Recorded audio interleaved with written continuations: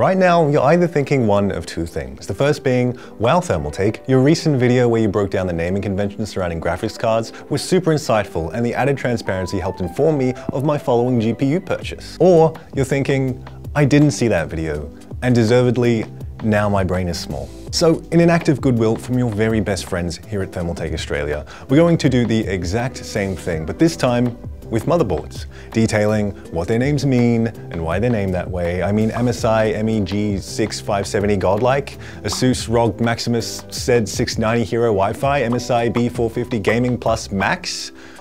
None of this means anything. So let's say we translate this all into regular human language, so now you'll know which one to get when it comes time to purchase that motherboard. So here we have this wall behind me, and this represents your mind right now. It's blank. There's nothing going on. But that's okay, because we're about to fill it with juicy motherboard knowledge. And we're going to start with the most crucial bit of information that will inform you of what motherboard you should get. The motherboard's physical size. While we will get into the nerdy tech stuff in a second, no one wants to be the guy who orders a motherboard for his PC, only to find it doesn't actually fit in the case. Like, I cannot believe I live in the same society and have the same power come next election as the guy that has done this. So, all you need to know is that motherboards come in a few different form factors, aka sizes. The most common being ATX, which is a larger motherboard type designed for full tower and bigger mid-tower cases. But there's also eATX, the biggest motherboard type for full tower cases only. Is this the one I have? Yes. Am I compensating for something? Absolutely. Now, there's also micro ATX or MATX, designed for smaller mid-towers and micro cases. And there's even mini ITX cases, which are even smaller than that. So I have it represented here, kind of like biggest to smallest, descending on a downward slope. Unlike me after high school, like really, Mr. Simmons most likely to eat corn the long way? Well, look at me now. Now with this all out of the way, let's talk about compatibility. See, every single motherboard on the market right now, regardless of size, is designed to support one of two potential CPUs. An AMD CPU or an Intel CPU. So regardless of whether the motherboard is MSI branded or Asus branded or whatever, they will always support either AMD or Intel. To borrow the analogy from the GPU video, the motherboard market is like a bunch of companies making their own flavors of chips, but all of them source their potatoes from the same two farms. So now the question becomes, which farm do we go with? Well, if we were buying the motherboard first, the factor that informs you of which brand you'll be going with is the motherboard's socket type. So the socket is the little square on the motherboard where you place the CPU, and of course, Intel sockets and AMD CPUs are not compatible and vice versa. Like they're enemies, there's mad beef there, we don't want to get into it. But lucky for us, these sockets are always named so we can differentiate between the two types. The socket will either be labeled LGA with a bunch of numbers after it to indicate it's an Intel compatible socket, or AM followed by a single number to represent it's an AMD compatible socket. So anytime you're considering buying a motherboard, take a second to look in the item's description or on the side of the box, and it will inform you of the socket type and therefore what brand CPU you'll need. However, it's these numbers at the end of the socket type that will then tell you what generation the CPU is compatible with. As CPUs are released into the market in generations, and thus motherboards designed to support them will follow suit. You can't be buying the latest CPU and pop it into a motherboard from 15 years ago and expect it to work fine. Like me in 5th grade physical education, it won't be able to keep up. I don't know how many times I have to tell you, Mr. Woods, but I don't have the same aerobic capacity as Philip, probably because I have too many Sunny Boys at lunchtime.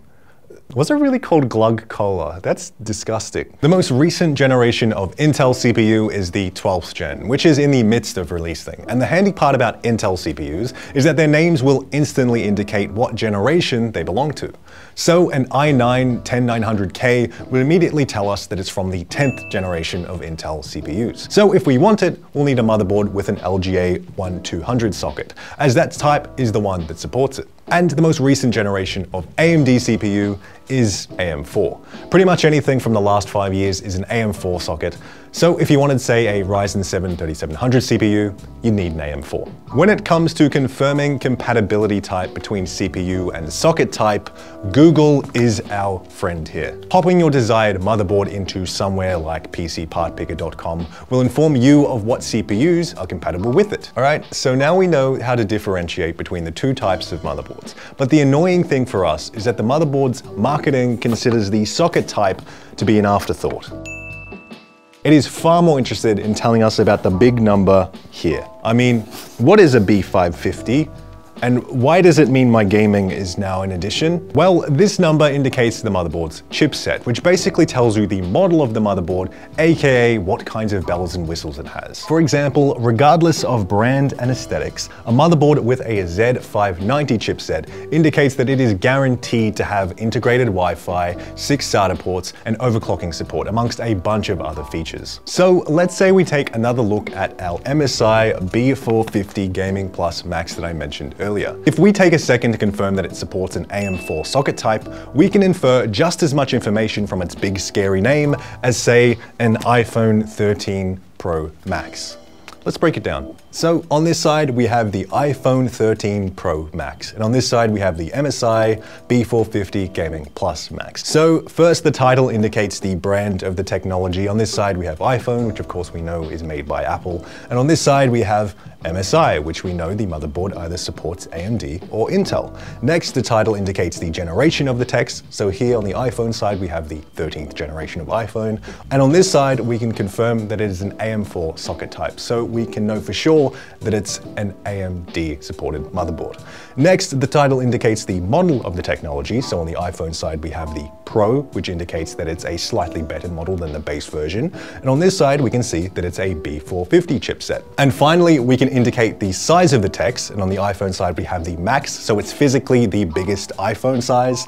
And on this side, it's also titled the Max conveniently, which we can assume means it's a bigger motherboard, which we can confirm by seeing on the box that it is an ATX. Now, because the advertising of iPhones is deliberately more simple and transparent for your everyday consumer, it's easy to understand what features a Pro possesses over a base model of iPhone 13, for example. Unfortunately, with motherboards, you have to dig a little deeper to understand what bells and whistles a B450 Max has, say, over an A520. This is where we once again visit our friend Google, as memorizing all the models of motherboards and how they differ just comes with time, because there are so many variations. For AM4 sockets alone, there are like 8 different models. It's bananas.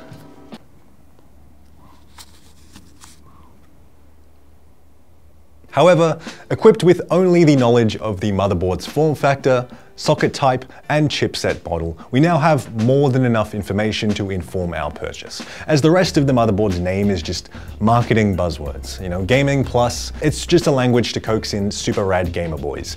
And I'm not hating, I'm in that category. I love playing Battlefield, getting quick scopes on Blood Gulch. Anyway, that's basically it. Hopefully the names of motherboards are a little easier to understand now. There's obviously heaps of stuff I left out of this video, but now equipped with this knowledge, you should have a little more confidence when buying your first motherboard. If you enjoyed this video, be sure to leave us a like, and if you think I missed anything obvious, be sure to let us know down in the comments section below. Also, subscribe to the channel if you haven't already, and if you love Jesus, be sure to ring that bell to be notified every time we upload. Lastly, if you'd like to check out any more of our videos, you can spot a couple floating here somewhere on the screen. Thanks for watching, and we'll see you next time.